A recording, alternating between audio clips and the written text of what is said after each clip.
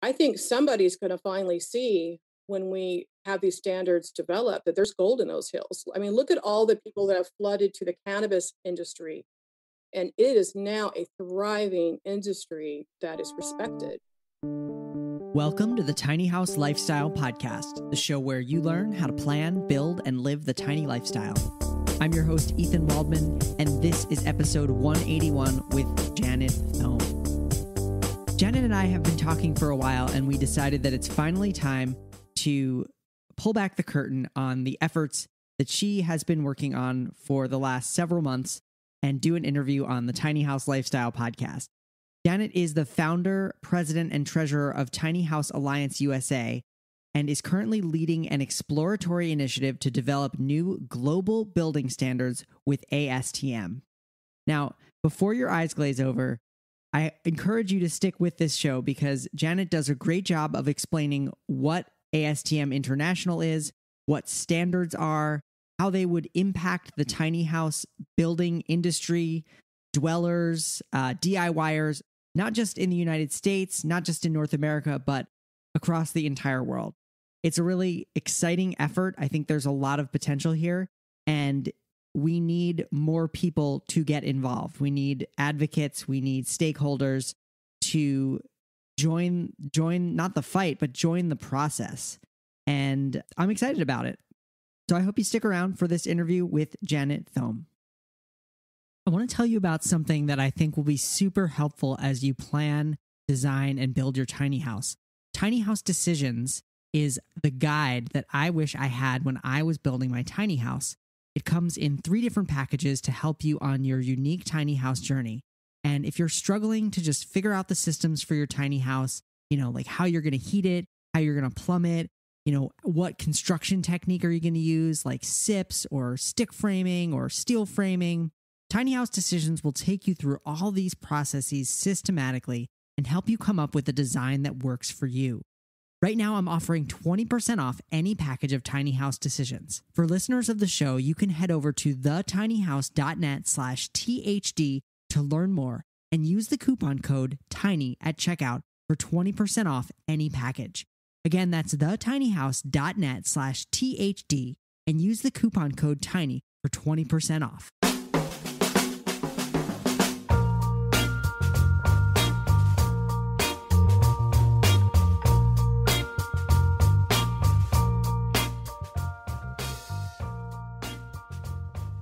All right, I am here with Janet Thome. Janet is the founder, president, and the treasurer of Tiny House Alliance USA. Janet Thome is leading an exploratory initiative to develop new global building standards with ASTM. Janet is also the founder of Tiny Portable Cedar Cabins. She is a tiny home sales consultant representing builders across the country to fulfill the needs of clients that want to go tiny or looking for a community or legal place to live. Finally, Janet has a small tiny home village in Washington State and loves dogs. Janet Thome, welcome to the podcast. Thank you so much for having me. You're very welcome. Thank you so much for being here. I know you're very busy working on this exciting opportunity for the tiny house movement. I was hoping we could just start like really high level for listeners because I didn't really know what the ASTM was until I started following this initiative. So can you explain, what is the ASTM? ASTM International is a standard developer. They're a nonprofit, and they started in 1898. And how it started was a group of scientists and engineers got together when the railroad was going across the country. And they did the first standard on steel for safety reasons. ASTM has been developing standards for 120 years. Mm-hmm. They have relationships with 150 countries. And they're one of the largest anti-accredited standards developers in the world. They've published over 13,000 standards. And as of 2018, I think 40% of the ICC building codes are ASTM reference standards. Wow. Okay. So that means that like the ICC building codes basically are like, is it just like word for word, the standard, or does it just kind of reference what the ASTM says? Usually a standard is kind of the how-to in a building code. Hmm. So a good example is a code will tell you that you need something, but a standard tells you how to do it in the simplest terms. Interesting. Okay, so a code tells you that you need your walls to be R a minimum of R30, and a standard says it has to be 2x6 studs or SIPs that are this thick using these different materials, yada yada yada. Good example.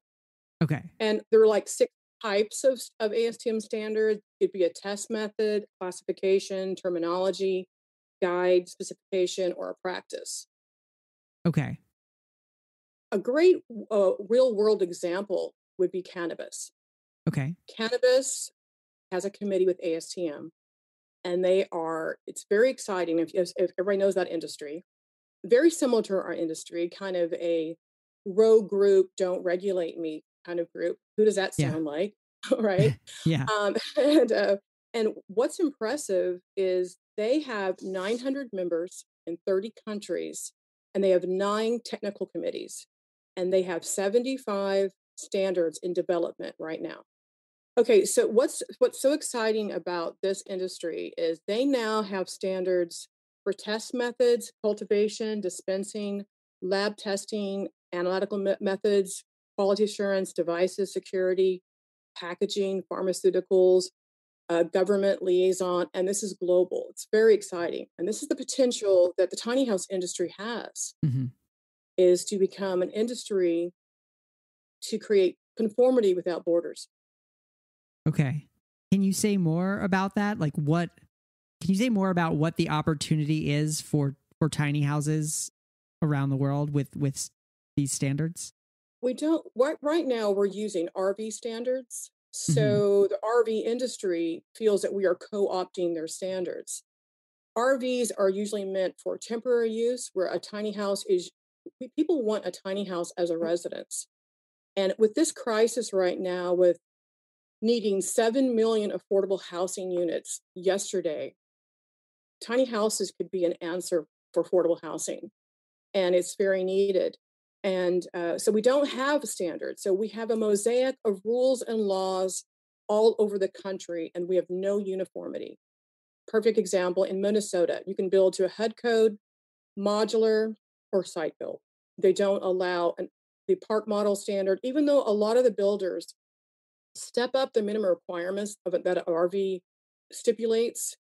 Because as you know, a lot of the builders are built with it could be basically a house. The quality Hmm. of the builders are out there, but there's not trust because we don't have our own standards, and so we're kind of pitted here and pitted there, and like in California, there's been a lot of great progress, with tiny houses in a backyard where you can do it to an ANSI or an FPA standard. But then other parts of the country that are more conservative don't want that approach. But it couldn't be a better time with a lot of the states getting rid of the single family dwelling stipulation, and they're trying to find solutions for housing, Hmm. and they're desperate for it. And who's going to mandate these standards are going to be the city council members, the mayors, the county commissioners. That's who's on our side to get these standards developed. Hmm. Because as you know, if you've ever looked into this, they will spend 2 or 3 years in think tanks and affordable housing summits. And we all come back empty handed from the meetings because we still don't have our standards that, which will create financing for us, which is very needed. And Mm. being in mainstream insurance. Insurance is a buyer's market right now. That's pretty easy, but the lending situation is still a problem because it is considered temporary use. Right. Yeah. No, that is true. We're like over 10 years into the modern tiny house movement here, and it's still very difficult to get a loan to build a tiny house. It really is. I mean, Liberty Bank of Utah is one of the best, but unfortunately, Uh-huh. they cannot give the loan until after it's built. And the builder's in Mm. a situation where maybe they've gotten 20% down, but they can't build a tiny house for 20% down. So they have to float that money, and they have to get a line of credit. So I think somebody's going to finally see when we have these standards developed that there's gold in those hills. I mean, look at Yeah. all the people that have flooded to the cannabis industry, people with a lot of financial capabilities. And it is now a thriving industry that is respected because of the uniformity. Yeah. And the tiny house industry has that same opportunity here. Can you speak to how, how this process works from start to finish and kind of where we are in it? We have been speaking to new business development with ASTM since February. I've been Okay. speaking to them previous to them because I had to show them first our need for standards. And I think we are the poster child of an industry that needs standards because that's what ASTM does. What ASTM does is they bring experts of an industry together and they go through they create a forum to facilitate a fair process to develop voluntary consensus standards. So where we're at, which is kind of exciting, is they already have 140 technical committees, but we do not quite fit in the existing committees that they already have. So who we've been talking to is new business development to get us ready to send our proposal to their governing board. It's called COTCO, and they're the ones that grant new committees. So our long goal here is to be granted a brand new committee just for tiny houses. We're not going to be just doing a standard and then we're done. This will be a committee that will go on indefinitely.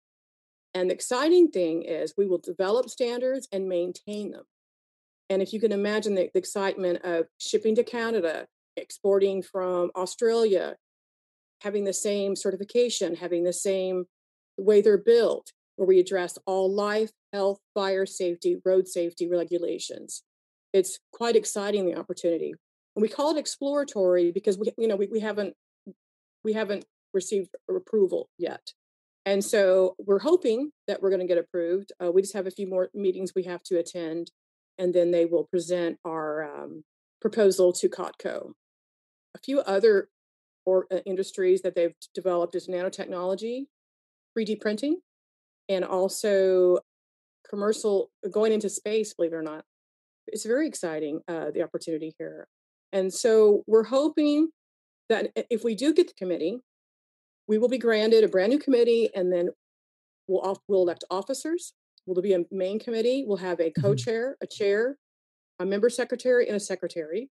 We write bylaws, and then each type of work that needs to be divided, we have different subcommittees. For instance, we want to do a subcommittee on tiny houses on wheels. Mm-hmm. We want to do a subcommittee on tiny houses on foundation. Then we want to have a standard on certification, and then another committee on microgrid utilities, and one on tiny home communities. Very important. So basically, the desire is to standardize our entire process so we can integrate all the information and create uniformity to integrate the jurisdiction, the consumer, and the builder all together. And that saves the jurisdictions a lot of money too. Because you can imagine how many calls are they fielding a day? Do you accept tiny houses? If you look around, how many summits are occurring? How many think tanks are occurring? But the missing part is the standards that we don't have.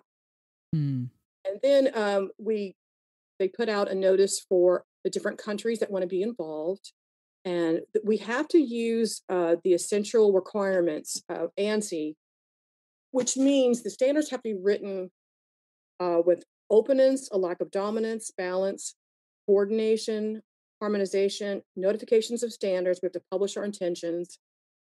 We have to have all views and objections have to be dealt with. We have consensus vote, appeals. Goes through a public comment stage. Every voice is very, very important. We need stakeholders from the end users, the builders, material suppliers, lenders, insurance. We need government officials. We need the third parties. We need anybody that has a vested interest that will be affected by our standards development. That is the beauty coming together where we all write this together. ASTM does not write the standards for us. They facilitate a fair and open consensus process. And that is the beauty, because you cannot come in with the most amount of money and be the dominant force. One of the most important essential requirements is a lack of dominant position in the standards development. You can't come in with millions of dollars and say my voice is more important than the DIYer. Mm-hmm. We're keeping very much in mind what the DIYers want, because they're a lot of our stakeholders, and it's very, very important to represent the DIYers. Yeah, that's really exciting. It's so high level, or it's just it has the potential to touch so many things that I think it's a little bit hard to conceptualize exactly what it is. Would the standards, for example, speak to, I don't know, how to safely ventilate a tiny house, or what the minimum insulation is for a tiny house? Absolutely. Okay. Yes. Yes. Like, for instance, on the tiny house on wheels standard, that Uh-huh. will address all life, health, fire safety, road safety. In fact, NFPA will, as when we get this rolling, if and when they will come in and help us. That's the beauty. We don't have to Mm-hmm. reinvent the wheel. We can reference other standards. We don't have to start from ground zero. We can reference other standards, and obviously, all the most important is life, health, fire safety, and road safety. Uh-huh. And we need to we're going to also do a standard for tiny houses on a chassis, which is very important. We're seeing so many unsafe things happening Uh-huh. that we keep hearing about. I don't know if you hear about that a lot, Ethan, but people that buying tiny houses and they don't have enough axles, they can't move their house, or the house is falling apart, or someone didn't use a vapor barrier. There's just it's a constant problem, and we there's so many people that want to be in this industry, so it's just time for us to grow up and become a substantial industry. This gives us an opportunity to grow as an industry and have a fair and open market, and create housing for people that are desperately in need. Yeah. So who are the stakeholders right now, and who are you looking for, or who is the process looking for to be represented? We have a lot of the we have a lot of the third parties agencies that are with us, which is very exciting because they all have experience in standards development. They do the testing, inspection, certification for modular manufactured homes, part Mm-hmm. models, and they understand that process. I mean, these are like PFS TCO and Radco. They have 35 to 44 years in the industry. Very, very exciting. We have a lot of different builders. We have a lender as a stakeholder. We have different countries that are involved in the Australian Tiny House Association. We have the New Zealand Tiny House Association, Tiny Home Alliance Canada. We have the Washington State Tiny House Association, and many lifestyle tiny home communities. I'm trying to think who else. Just a modular builders. Mm-hmm. We have SG Blocks, which is an amazing modular builder that had the very first ICC tested ESR for container homes. Mm-hmm. So the expertise that we have is amazing. We have PSE consulting engineers. Nabil Taha is an engineer that has over 40 years experience in structural engineering. Mm-hmm. And so we have the architects. We have Paul Nayulasi with Diggs Prefab, and he practices architecture and has a manufacturing facility in California. So our standards will obviously be only as good as the people that write them. Mm-hmm. And in fact, one thing I didn't get to finish when I was describing the committees is each committee will have a task group. The task group will do the heavy lifting and actually write the standards. And we really have the quality of people to get this done. Mm-hmm. And that's going to take the architects, and it's going to take the structural engineers, and it's going to take the builders that have already been building these for a long time, that know how it needs. They know it's missing. Mm-hmm. can you speak to this standards process and how that maybe goes hand in hand or interacts with other kind of legal efforts around tiny houses? Okay, so just say that again. Just how this ASTM relates. You explained it a little bit before of how it relates to ICC codes and things like that. Well, one thing that we're going to do possibly in our proposal, and our proposal basically is just we got together and wrote a proposal to present to COTCO as in once the committee, if and when it is officially approved, will have to be rewritten and balloted and voted on again. Mm-hmm. But one thing that we do want to do is we want to perhaps write a standard that complements and supplements Appendix Q tiny house. Appendix Q tiny house was approved for inclusion in the 2018 IRC. They provide regulations for standards for tiny houses on a foundation, 400 square feet or less. And so not to be in conflict with that code, we have to do this carefully because that code has been adopted in more than half the country already. Mm-hmm. It was very, very well received. I call that our crowning achievement for the industry. And what we want to do is how we're not in conflict with that is we create a standard that meets the code requirements and complements it without being in conflict with it. Mm-hmm. In other words, we could add diagrams, we could add testing, we could add a checklist for inspectors, we could do a white paper, and then we can take that standard and then we could create a new standard and reference that for the rest of the world, not to be in conflict because most of the world does not have an Appendix Q tiny house, or they don't have a standard for tiny houses on a foundation. So, and this is going to be, that is one thing.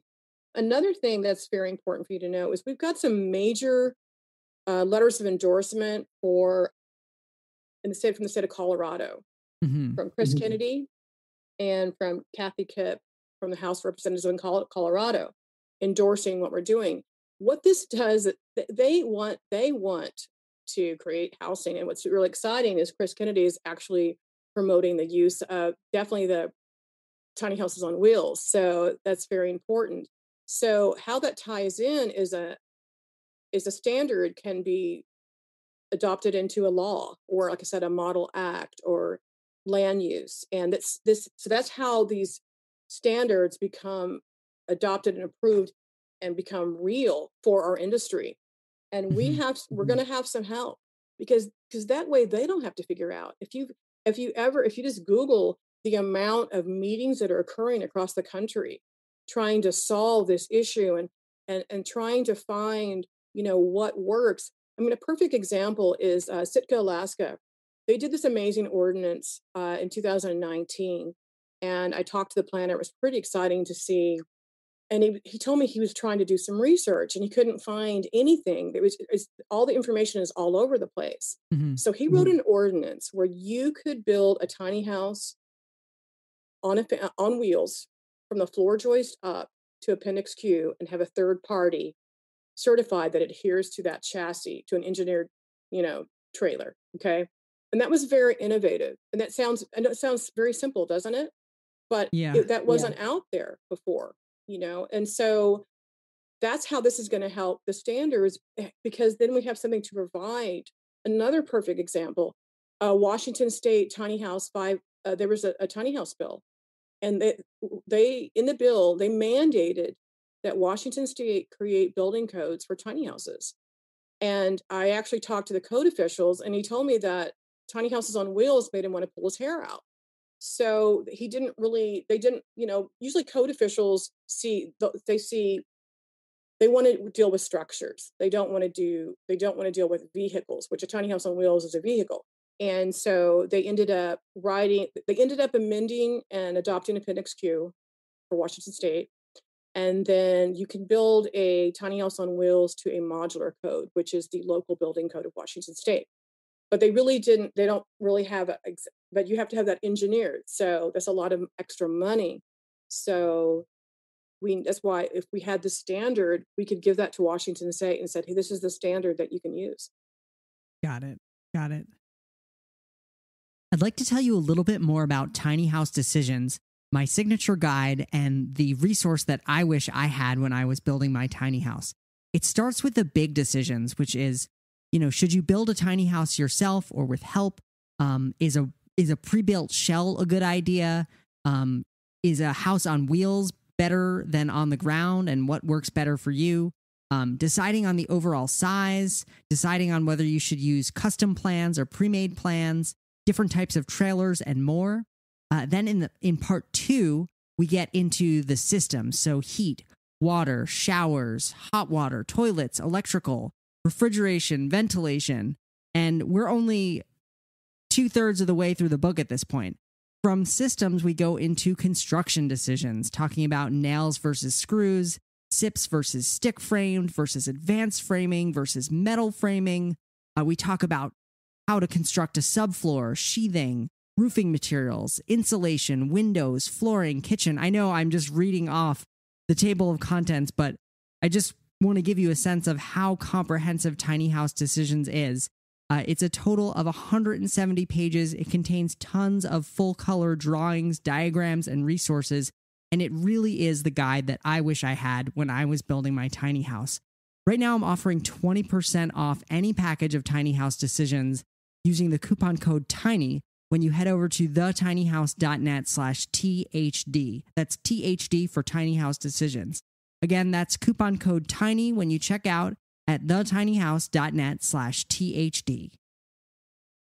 What's the timeline that you expect this to kind of roll out on? Are we talking about a year, many years, decades? How long will this take? No. So not. I'm hoping that our committee will be approved in the next 2 months. Okay. And what I have heard is that usually you can develop standards between 9 to 18 months. And the beauty is these committees do not hold up the work of another committee.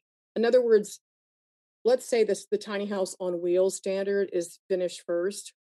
The tiny house on community standards in development will not hold up anything because they can all be published at different times. That's another beautiful thing. So I think that more than anything is just going through this process, making sure that everyone is, notified that we're doing this and that they're welcomed. Every, voice is important. So that's the longer process, is getting it started and getting this approved rather than the actual developing the standards. And I've heard from ICC and NFPA, who also are standards developers, and they say that the process is, ASTM has been doing this for 120 years, so they really know what they're doing. And with the online capability now, it's pretty exciting because people can work at their own pace and online, and it's going to be pretty exciting. And the other beautiful thing about working with this globally is we kind of ran into something with Australia. Australia sees the standard development a little bit different than we do. And, how they see it is they want the same standard for tiny houses on wheels and on foundation. But a lot of the builders really want to use the NFPA and the ANSI standards of the RV standards. So, but the beauty is we figured out how, Australia, we can all have what we want because all Australia has to do is they can do the standards from the floor joist up the same, and then they can adopt sections of the tiny house on wheels standard. That's the beauty of this. You can see standards as like building blocks. You can adopt sections, and ASTM standards can be adopted or immediately after publication, they can be amended to fit country's needs. Cool. So the ICC, I'm still like figuring out and understanding these different acronyms, these different organizations. So ICC, which is the International Code Council, do they also create standards? Yes, they do, actually. Okay. And in fact, they have they had a new committee that started 2 years ago called the Offsite and Modular Construction Standards Committee. Okay. And actually, as tiny houses were first excluded from that committee then included, and then after, and they've been working on it for a couple years. And then when they presented a proposal to one of the hearings, the building officials voted it down. Hmm. And so now they have now they have removed all the terminology of tiny houses, tiny homes, and appendix Q from the standards, which is really not a negative thing because a tiny house can still be built to a modular code, which is basically just the local, if wherever it's shipped to, it's the local building codes of that Hmm. jurisdiction that it's shipped to. Yeah.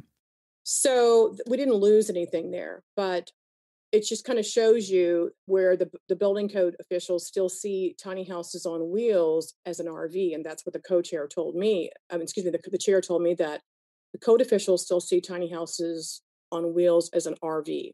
So that's why I love ASTM, because you know, we don't have to wait through a code cycle change that happens every 3 years, or wait till a state, some state, all the different states are on different types of different years of the IRC, Right. and they don't have to wait for that state to adopt that new IRC. So yes, and they do, like I said, they do develop standards, and they are going to probably in collaboration work with us when we do the standards, because there's some standards that we might want to have referenced in two building codes, and they can help a lot of other countries. Right. Right. Do you see this as duplicative in any way of like what ICC has done at all? Not at all, because ICC, okay, like if you can't mention the word tiny house, tiny home, or appendix to tiny house, but you could be included, Hmm. that's really not being specific. And we're going to be at ASTM, we're going to be 100% specific. So there's where and I've actually talked to the director of standards, and I asked him that question because that was asked of me. And this is what the answer he said. He goes, "You really can't tell if a standard is a duplication until it's written." Mm. And then what happens is when a standard is written, you put out what is called a PINS notification if you want it to be adopted in jurisdictions and to be ANSI approved. Right. And so you have to fill out the name of the standard, and then there's a public comment stage. And what happens then is if they find a duplication, then the two standard developers will delegate. And that's how you avoid a duplication. I mean, ICC and ASTM, we've been in a lot of communication regarding our standards development. I've had a meeting with ICC and ASTM regarding this. And I think there's a lot of room for collaboration with both standard developers. Cool. Cool. Who will who will own the standards? Like, and will they be free for people to read, or will they be something that's kind of marketed and needs to be purchased? Well, this is how ASTM, there's no cost to us for them to develop our standards, except that we have to join to become a member, and it's only $75 a year. So it's a pretty amazing deal, but nobody can really sell the standards except for ASTM. Okay. And that's how they recoup their investment and their time with us. But they do have a free reading room, though. Like a physical location where you can go to read them? No, I think it's online. Oh, I guess if you're in Pennsylvania, you can, but there's a free, access online. Interesting. Okay. Yeah. Cause I'm just thinking of like, cause you talked about how these standards will be applicable to DIY builders as well. And I'm just imagining a DIY builder, usually to buy these code books and things is prohibitively expensive. The pricing is usually more geared towards like governments and companies buying access. No, I don't think they're actually. I don't think they're actually all that expensive. And Okay. one of the standards that we want to develop is a global assurance program, a quality assurance program, which every builder, when they are certified by a third party, that's one of the requirements that they have. How the tiny house is built, and that is going to be a very help the affordability of tiny houses, because if we do a standard like that, that will save the builder a lot of money, because if they don't have that, there's a lot more work they have to do with their third party. and the third party will approve this global assurance manual that each manufacturer has to have. And so I don't think it's going to be that expensive. Mm-hmm. I don't know how this is going to work. I mean, and usually a DIYer might want to be certified by a third party, and that could possibly be included in their cost. Everything is up in the air. I can't. That's just an example of what could happen. Right. But obviously, it's not been written yet, so I don't know how to answer that until it's done. Okay. But we do have them in mind, and we do have some definite DIYers in our stakeholders group, and that, like I said, they're very, very important to our industry. Yeah. So what's the best way for our listeners, be they DIY builders or tiny house dwellers, or even people working with professional builders, what's the best way for them to follow this process and support it? Or do they want to go one step further and get involved? Maybe you could talk about, There's different levels of involvement. Okay. I mean, you can have them contact me, Janet at tinyhouseallianceusa.org, and I will put them on the stakeholders list, and then they can. I'm also willing to have a call, kind of catch people up, have a one-on-one talk with people. I really enjoy getting people up to speed with this, and they can decide how deep they want to be involved in this. Do they just want to join the main committee so they can vote? Do they want to be an officer elected? Do they want to be in the task group? A lot of the people are so busy, they don't really have time to even come to our meetings. They're like, call me later when this is done. And they're the people that want to help write it. So there's all these different levels of involvement, and everyone can make that decision that's best for them. Cool. So it sounds like it's kind of an open process. Nobody's excluded. Anybody who wants to be a part of it can be a part of it at this point. No one's excluded at all. Not at all. Very cool. Very cool. In fact, I mean, stakeholders are people that are for and against it. So, there's because they want ASTM needs to hear opposing views to make their decision. Got it. So that's welcomed as well. And are there stakeholders that are against it? Yes. That might be another podcast, though. Okay. Fair enough. What haven't I asked you? What are you most excited about recently? Because I know, like, I'm on the stakeholders list. I get the emails. Right.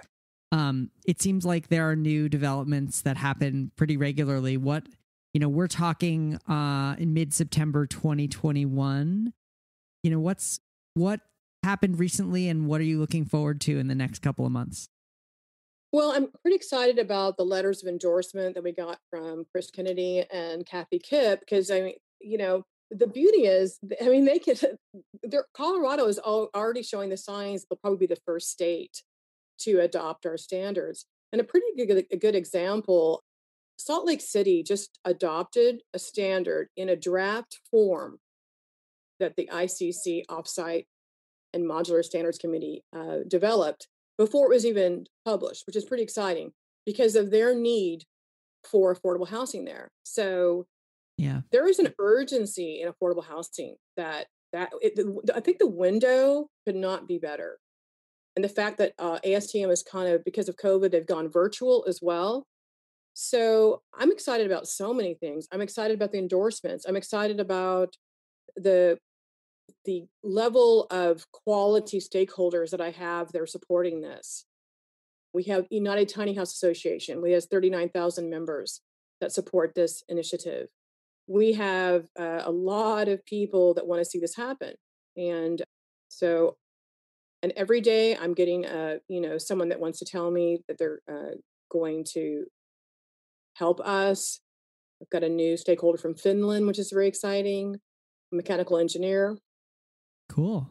I don't know. I guess the last thing we haven't talked about is maybe like what how do we see the future when this is all said and done?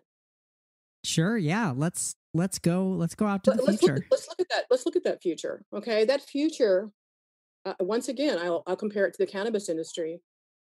We will have mainstream financing Because, as I was listening to a video just recently about the cannabis standards, I really urge you to do that, Ethan. You'll enjoy those.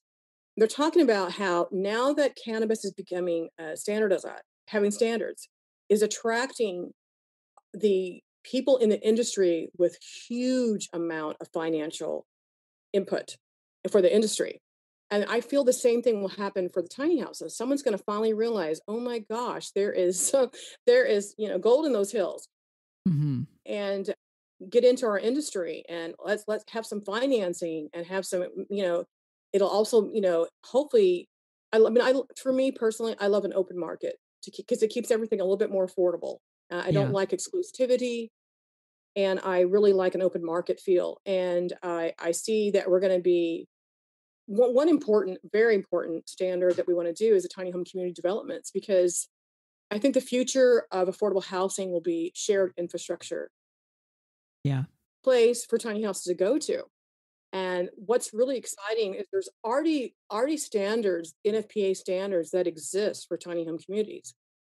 And so we don't look at, once again, we don't have to reinvent the wheel.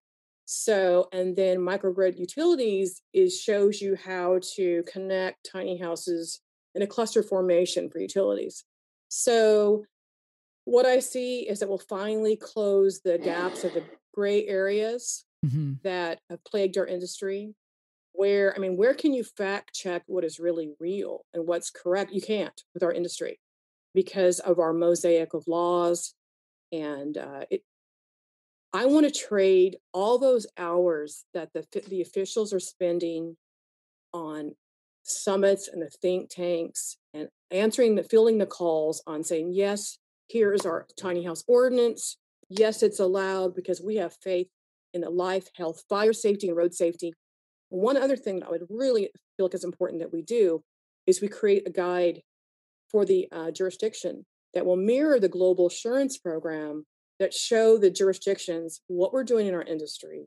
Hmm. In other words, the manufacturer needs to get a world manufacturer ID number. They need to become a dealer. They need to, have that chassis engineered, things like that. It's all lined up for the jurisdiction in a uniform, integrated information, tribal knowledge, they call it, I think. So that's what I'm looking forward to. An industry that's grown up. Yeah. Well, thank you for your effort in doing this work and kind of herding these cats to get this industry on that path to growing up. Yes, thank you. It's had some challenges.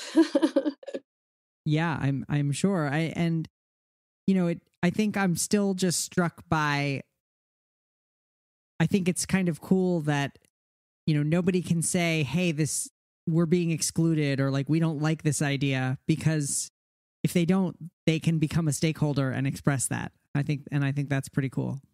Absolutely. And if you don't like the proposal, one thing we did here, they said the proposal was too broad. Well, if it has to be broad, we're going to get a committee that lasts indefinitely. Like, Hmm. cannabis has 75 standards in development. It's pretty exciting, the opportunity. Yeah. And the other exciting thing is, what haven't we thought of? Why does a tiny house always have to be on a foundation or a chassis? What is that? Is there something in between, like a retractable trailer or something? Look at the cost of a chassis. Yeah. There are some companies doing it, and it's Right. really I know exciting. that. And what's exciting is, ASTM standards are not just always about the construction, or they're about lifestyle changes. I want to do in the future standards that for multi-generational aging in place, Yeah. wonderful standards for ADA compliant houses, 3D printing, because ASTM has done a lot of standards for 3D printing, and we could do a standard for a 3D printing tiny house. So there is room for innovation. There's room for invention. There's room for future thinking. In fact, if someone out there has a standard that would fit a tiny house, for the tiny house industry, we can actually write a standard for their product in our standard development. How exciting Mm. is that?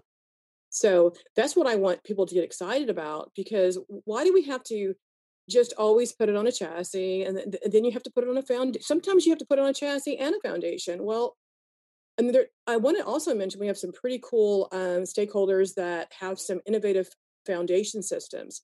There is a product called Diamond Pier Foundation, and the stop digging ground screws. Mm-hmm. Both these companies are stakeholders, and what's really amazing about these foundation is a tiny house can be movable, permanent, and mobile again because these Mm-hmm. foundations are movable. So that way we can keep our hybrid status. Yes, we're hybrid, but we can meet the requirements of a jurisdiction, and then later, if we want to move again, we can move, Yeah. and we can remove the pins from the Diamond Pier Foundation, and off you go. I'm sure it's not as simple as that. But anyway, if anybody's listening here and you've got an invention and you have something you want to create, it's time for us to be inventive. Yeah. Very cool. Very cool. Um, well, Janet Thome, thank you so much. I loved that, we were doing our standard sound check and you explained how to pronounce your last name is like the word home with a T in front of it, Thome. And there's tiny home. It's right in your name. I know it's pretty. I never even thought about that until someone pointed that out to me recently. Must be a destiny thing. Yeah. Yeah. But I love this industry, and I really, really want to help the phone calls that I get every week, saying that I'm being priced out of my rental home, Mm-hmm. or I want a mortgage, or I'm 80 years old and I'm gonna go live in my car. I mean, Mm-hmm. I want to be a part of that solution, and I feel like it's going to take all of us to be a part of the solution. Yeah. And I feel like ASTM is going to give us a path to create. I feel like it's going to change the face of affordable housing forever. Cool. Cool. Well, one last thing that I would love to ask you about is just your own tiny house village. Can you tell me about it and what, how many houses are there and what's it like? Yeah, I live in a smallest incorporated town in Washington State. It's called Marlin. It comes up as Krupp. The population is, I think, 50 people, and we probably have more feral cats here than we have people. And it's very sweet. I have two tiny houses. One is on wheels, one is on like a little ADU. And then I have a Mhm. little lot with someone brought their little tiny house. And it's really cool because we're all, I love living this way because everyone has their own sovereign place.